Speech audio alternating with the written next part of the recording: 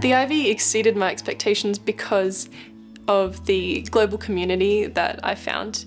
I didn't think that I would enjoy it as much as I did. In order to do well in it, you need to sort of mould the way you think, you need to change the way you learn, and that's not for the worse, it's for the better. I came out of the 2 years making some really lifelong friends, and that, for me, I did not go in expecting that. I really enjoyed the relationship I had with everyone.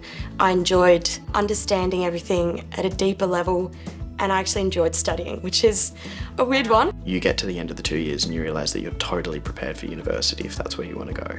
So I would really recommend to anyone who is about to study the IB to not worry, to not doubt themselves, to have confidence in themselves. Work hard, but have faith in the fact that it all comes together.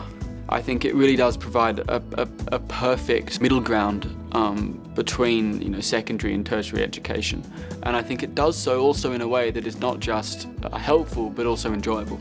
If you're feeling a bit unsure, maybe because your friends don't want to do it or that sort of thing, I think something that I realised very quickly was it doesn't really matter about your friends. You still have the same lunch times, the same break times. The fact that there was such a well-rounded educational model with a really holistic focus about the way that different disciplines could work together.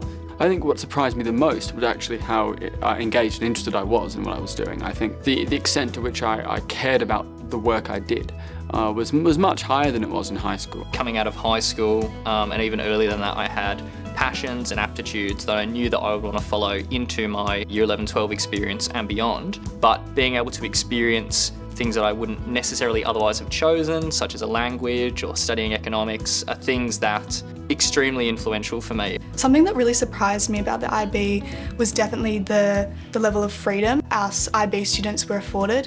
What surprised me was getting nearly to the end of those 2 years and rolling around to our final exams and just going, I am totally prepared. This is fine, this is good. I mean, I think it was all just good fun, wasn't it? I think it was the atmosphere of not just camaraderie and sort of intellectual investigation, but also sort of a light-hearted energy, I suppose, that came with those things put together. So I didn't have any of my close friends in Year 10 going into Year 11 with me and going into IB, but because it's such a unique experience, you're all sort of bonded through this. Definitely a big highlight was the CAS program. Us IB students would do activities with students from the Young Migrant Education Centre. We all learnt about the plight of refugees and their experiences. Because the IB sort of makes you do a very wide range of things and it's quite an independent learner style, you're really set up for how things are taught at university when you've got lectures and tutorials and you're learning sort of in your own hands a bit more. There are so many skills which I've taken to uni. The IB really encouraged me to develop critical thinking skills. This is so cliche to say, but critical thinking, the IB. Being able to make connections between different subject areas,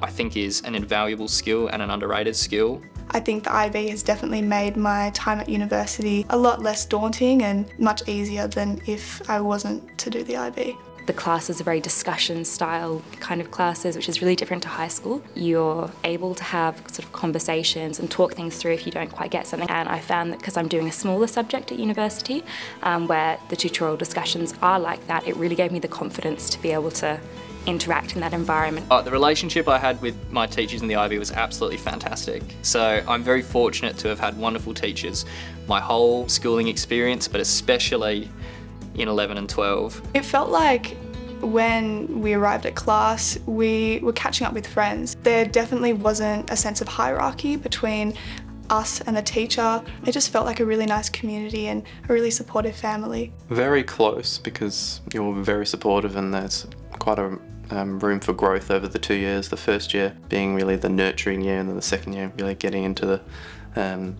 bulk of it with all the assessments, but very supportive along the way. I could, in the right situation, talk to them for advice, that they've guided me and influenced me in really profound ways, and I know that I wouldn't have found the success I did at university and beyond without their experience.